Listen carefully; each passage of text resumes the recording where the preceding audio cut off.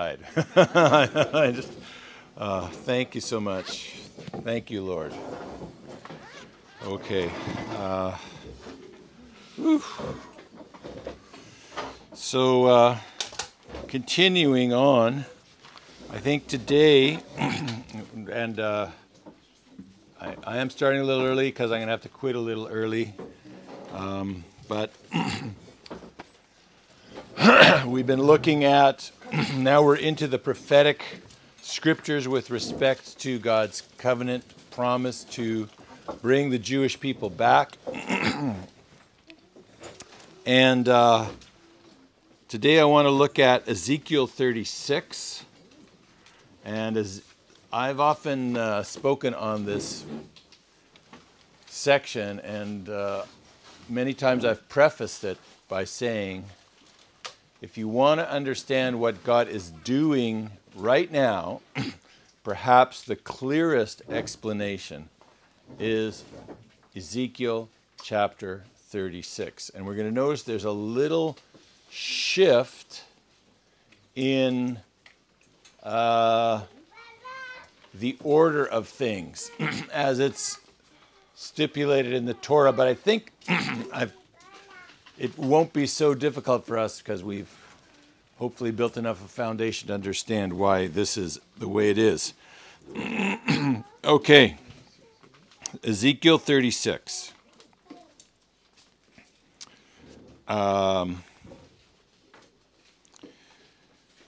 Starting in verse 16.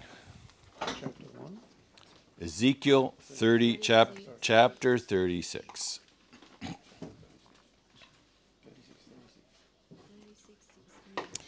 36:16. The word of the Lord came to me, saying, Son of man, when the house of Israel was living in their own land, they defiled it by their ways and their deeds. Their way before me was like the uncleanness of a woman in her impurity.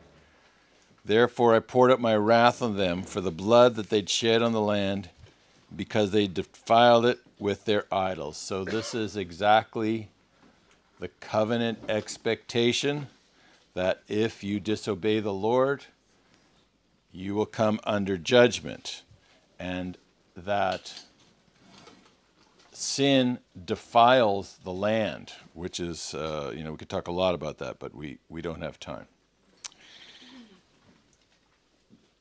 Therefore I scattered them among the nations, and they were dispersed throughout the lands. According to their ways and their deeds, I judged them. So that is what God said would happen. If you continue to disobey, you will go into exile. But when they came to the nations where they went, they profaned my holy name, because it was said of them, These are the people of the Lord, yet they've come out of his land. So this is very important to understand, that Israel's choosing as a holy nation and a kingdom of priests meant that they were functioning as priests to represent God to the nations. That's what a priest does. A priest represents God to the people, and the people to God. So this is one half of priestly function, representing God to the people. In this case, if they are the priests for all nations, to represent God to the nations. And they, instead of helping the nations see who the maker of heaven and earth truly is, they'd actually created a problem for God, because now the people in the nations are saying, this is the people of the Lord, yet they've come out of his land. And God says, by doing so, you've profaned my holy name. Well, what does this mean? Well, think about it. You are a Babylonian, and there are the captives, marching through the gate, and, two Babylonian guys, Marty and Chris, by the side of the road. And Chris says to Marty, hey, what's going on here? And I say, oh yeah, these are the people of the Lord, but they're our slaves now. Pretty good, huh? Chris says, do right, mate. Very common Babylonian saying. And and it's like, wow, so maybe this God of theirs isn't quite who they say he is. I mean, after all, if he really is the maker of heaven and earth, how could they be our slaves? It seems to me our gods are more powerful than their God. Otherwise, we'd be their slaves, not the other way around. So you see, it wasn't, God promised this is the outcome for disobedience, but in this process of punishing Israel for sin, as he said he would do, it created a problem for God, because when Israel does not represent God properly, it profanes his holy name, and the nations would get the wrong impression of who God is. Now, I think as disciples of Yeshua, this is a really important principle for us, because how many times has, in the name of Jesus, we have profaned his holy name by not obeying his word, by not representing him properly. So it's a very important thing.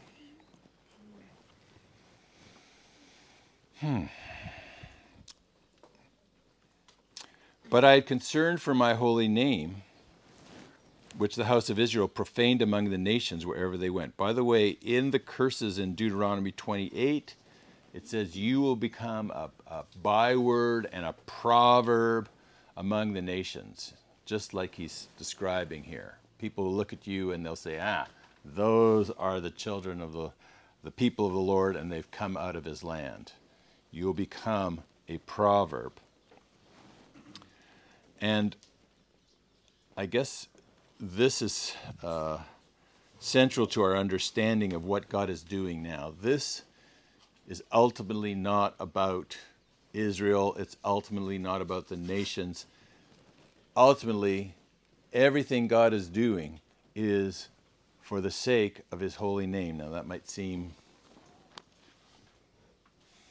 I don't know. Is God insecure? No, obviously not. But really, I suppose I think for our sakes, he will vindicate his name. First of all, because that's who he is, but also so that we can see. And as Paul, at the end of Romans 11, when he's describing how God is going to eventually turn this whole thing around and bring salvation to Israel, he concludes by saying, for of him and to him and through him are all things. Ultimately, it is of him, through him, to him, for the sake of his holy name. Praise the Lord. So when you look at it that way, and I think we've been talking about this a lot, but when you look at it that way, we understand that no matter what anyone says or does, God will accomplish all that he is determined to do, because it is of him, through him, and to him. It is for the sake of his holy name. Praise the Lord, somebody say. Amen. So in verse 22, therefore say to the house of Israel, thus says the Lord God, it is not for your sake, O house of Israel, that I'm about to act, but for my holy name, which you have profaned among the nations where you went. So God is saying, I'm about to do something here, and don't get the wrong impression. This is not for you, this is for me. We'll see it's not just for him. And perhaps this is the counterbalance to Romans 11:11, where it says, God brought salvation to the Gentiles in order to provoke Israel to jealousy, So in a sense, Romans 11:11 is saying, oh, you people in the nations, I'm not acting on for your sake, but for the sake of my holy name and for my people Israel. And you might be going, really? I've been saved to make Israel jealous? Well, of course, it's not the only reason you've been saved, but in a sense, you've been saved on behalf of another people. That's very hard for us to grasp because we don't hear that very often, but that's what it says in black and white, Romans 11:11. Okay, let's keep moving. All right, but for the sake of my holy name, which you have profaned among the nations where you went, and I will vindicate the holiness of my great name, which you've profaned among the nations, which you have profaned in their midst. And then I'm just going to skip down to verse 24 here. Before we do, God says, I'm going to do something. Not for your sake, O house of Israel, but for the sake of my holy name. I'm going to vindicate my name. So, the problem is Israel is in rebellion and therefore goes into exile and therefore profanes God's name by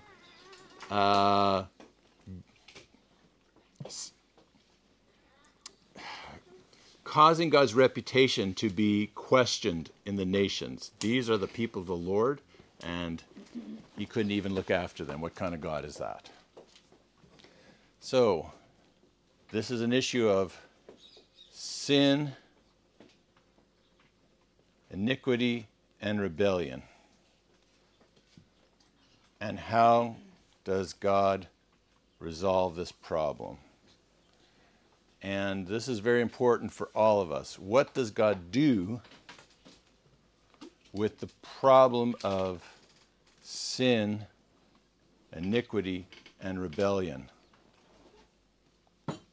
Anybody? What does God do? How does God resolve this? Well, let me ask you a question, okay? Can I pick on somebody? I'll ask Diane. Diane? No. What's that? What did God do for you with regards to your sin, iniquity, and rebellion? Well, he sent Jesus to die for me, first of all. Uh-huh. And so when I received that revelation and asked him to save me, I knew that, but I still had to repent. Yeah. And he convicted me. But then what did he do? What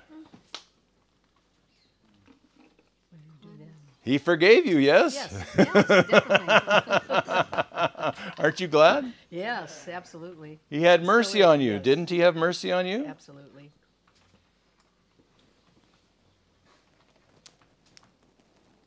God, just does not wink at sin. But ultimately, his solution for sin is mercy. All of us can say that's true in our life. When we were yet sinners. Amen? Christ died for us. When we were his enemies, he sent his son. Enemies. Not just sinners who ignored him, but enemies. We were contrary in everything we did and thought. He sent his son for us. Yes, we had to receive him, but he's the one who initiates. Amen? Right. He's the one who shows mercy. And we're talking about the same God here. This is how he deals with Israel. So this is what he says in verse 24. For I will take you from the nations and gather you from all the lands and bring you into your own land. Because you have caused a problem for me by your sin, this is how I'm going to resolve this problem. I'm going to gather you where I've scattered you and bring you back into your own land. And I'm going to go back to verse 23. It says, I will vindicate the holiness of my great name, which you've profaned among the nations, and which you've profaned in their midst. And then the nations will know that I am the Lord, declares the Lord God, when I prove myself holy among you in their sight. Isn't this amazing? So if you're feeling a little bit like, what? I just been saved to provoke Israel to jealousy? You should know that God is restoring Israel so that the nations will know that he is the Lord. He is dealing with, yay, Relda's feeling so much better now. Yes. You see, he balances out the equation very beautifully. You've been saved to provoke us to jealousy. We are being restored so that you will know that he is the Lord. And all of it is for the sake of his holy name. And here's another amazing thing included in verse 24. When I am made holy among you. Now, what is another way of saying be made holy? Sanctified or hallowed. Right?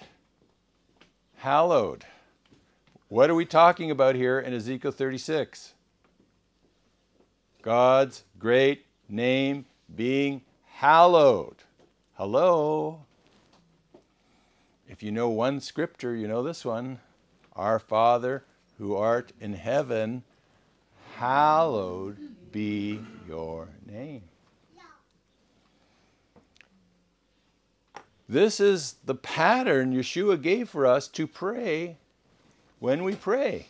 The first thing we are to say, your name hallowed. God says, the nations will know I am the Lord when they see me hallowed among you, when I bring you back from where I've scattered you. Are you getting this? This might sound a little radical, but when you pray, hallowed be thy name, you have to hear the echo of Ezekiel 36. And my name will be hallowed among you when I bring you back in the sight of the nations. Did you know the Lord's Prayer is an Aliyah prayer?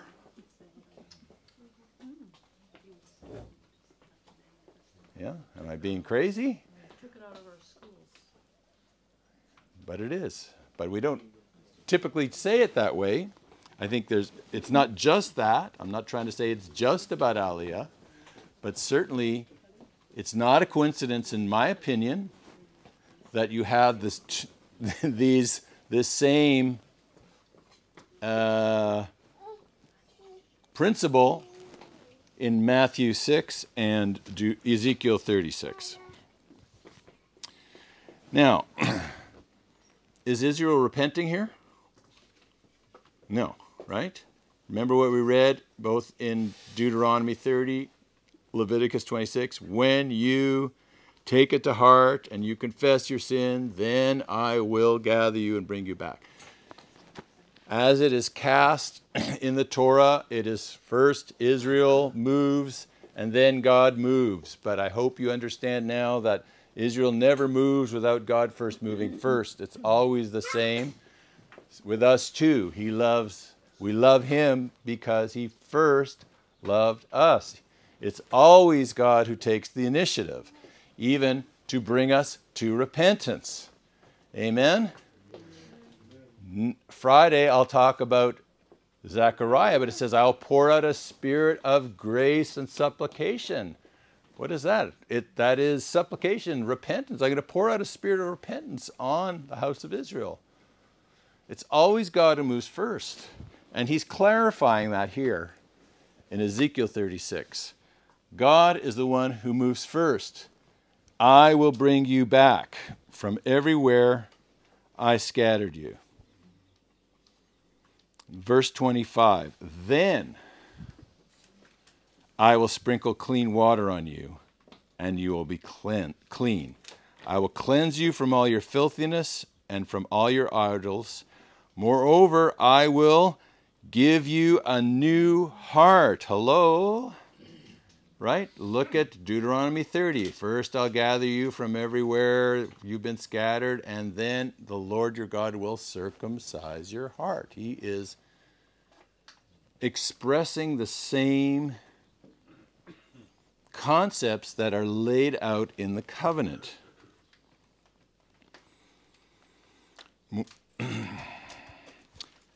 Moreover, I'll put a new spirit within you and remove the heart of stone from your flesh and give you a heart of flesh. I will put my spirit within you, cause you to walk in my statutes, and you will be careful to observe my ordinances. That's kind of like what it says in Deuteronomy 30, verse 6.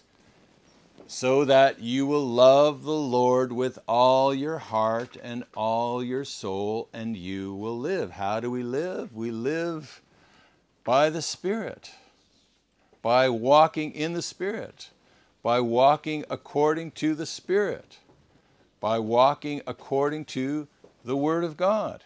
It's here too, but I want to emphasize the two stages that are delineated here in Ezekiel 36, perhaps clearer than anywhere else, because you don't quite see stage 1, stage 2 in Deuteronomy 30, but here it's very clear. First, I take you from wherever you were, I bring you back.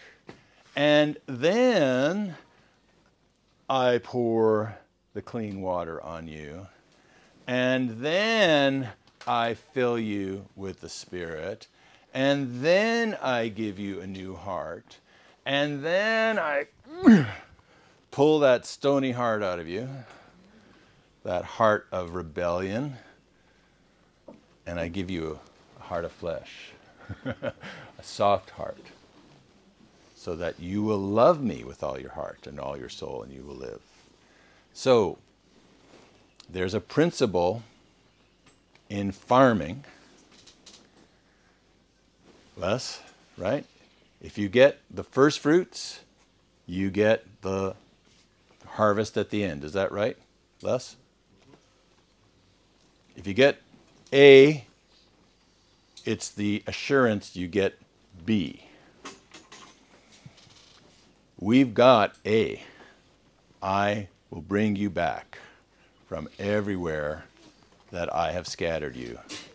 A has been going on now for what? 140-ish years. If you've got A, you're going to get B. B is, and then I will pour clean water on you and cleanse you from your sin. My brothers and sisters, we've been 140 years of A. We've only had, I don't know where you start, but nowhere near that long of B. It's just starting. B is just underway. You're in the Aliyah Return Center. This is, in my opinion, sort of a demonstration of B is underway. We have A, we know we're going to get B. And now Aliyah becomes something more than just bringing Jewish people home to their homeland, though that is wonderful and good. There is an expectation of this process continuing.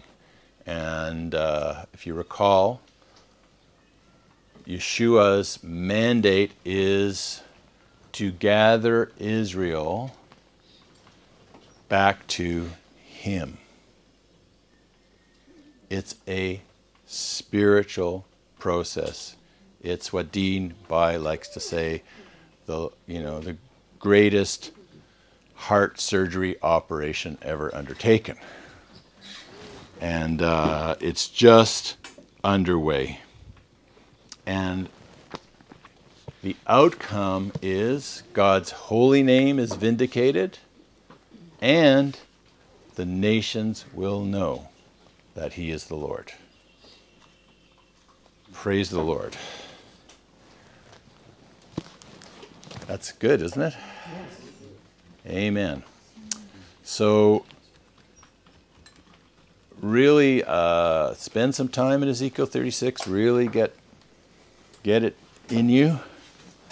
And this is, I think, perhaps, a starting place where you can share about what God is doing in Israel today. Because we are seeing this word being fulfilled before our eyes. Praise the Lord. All right. Anybody have so I'm expecting Garrett to come through those doors any second, but anybody have something they want to say? Yeah, Rhoda, go ahead. I hate to drop down, but I got to read it in the context. Ezekiel 34 and 35. Yeah. It says, the land that was desolate will be tilled instead of being a desolation in the sight of all who pass by. Mm-hmm. They will say, this land that was desolate has become like the Garden of Eden. The waste, desolate, and ruined cities are fortified and inhabited. Mm-hmm. That's what we're saying. Amen. That's right. And always, whenever God talks about the physical restoration, you see next door in, very close by in proximity, this talk about a new heart, just like we were reading the other day in Jeremiah 31. Yeah. And then it continues on in Ezekiel 37. And it gives another picture of this from a different... Have a good day. Blessings. Thank you. Yeah. Anyone else? I'm just thinking of like the Great Commission. So again, coming here from an evangelical background, we're told to go out and, Amen. So tying that in with what you're saying today, obviously we want to make Gentiles become believers so that they can help in this process of, right? Like to bring the Jews home. Like, Well, I would look at it this way. There's two great arcs of movement. And perhaps the Great Commission is, if we can talk in this way, the greater arc. There is the gospel going from Jerusalem to Judea, Samaria, and to the uttermost parts of the earth, right? Take this gospel to the ends of the earth. Make disciples of all nations. From Jerusalem out. At the same time, I will bring you back from the furthest corners of the earth back to Jerusalem. So God's doing both things at the same time. And as believers, this is what I would say. If God is involved in both, we are involved in both. It's not one or the other. It's not one for the sake of the other. They both are converging to the return of the Lord. So we see what God is doing. He's bringing the people back, and His mandate is our mandate, and we have the commission for bringing the people back in Isaiah 49. But of course, this is not to in any way diminish the importance of the mandate to continue to take this gospel to the ends of the earth. It's just like in Matthew 24, Yeshua says, this gospel of the kingdom must be preached as a witness against all nations, and then the end will come. But just before that, Matthew 23, verse 39 says, "Oh, Jerusalem, Jerusalem, which stones the prophets, how, I tell you, you will not see me again." That is another way of saying the end will not come until you say, "Blessed is he who comes in the name of the Lord." So there we see these two movements, one going out, one coming back also. And if you look at Yeshua's mandate in Isaiah 49, 5 and 6, it says the same thing. For this reason, the servant was born to restore the tribes of Jacob and to be God's salvation to the ends of the earth. That's how I see it. Yeah, Steve. Two thoughts and kind of a question as well. So we're talking about sanctifying his name. It reminds me of the Aaronic benediction, where it says the purpose of it is not just a blessing over the people. It's the Lord says that the priest will speak this over the people so that my name will be on them. So it's not just Israel carrying the word, the Torah. It's not just them carrying the witness of like these are God's people. Like his name is like on them. Like so as they're carrying his name to the nations and they're not walking in his ways, it's like it's such more of like an intimate defilement in a sense. Yeah, that's a good point. Thank you. Yeah, yeah. And the second thought. But also doesn't that apply to all of us, right? Yeah. Right? Yeshua lives in us. Yeah. We are the temple of the Holy Spirit. Yeah.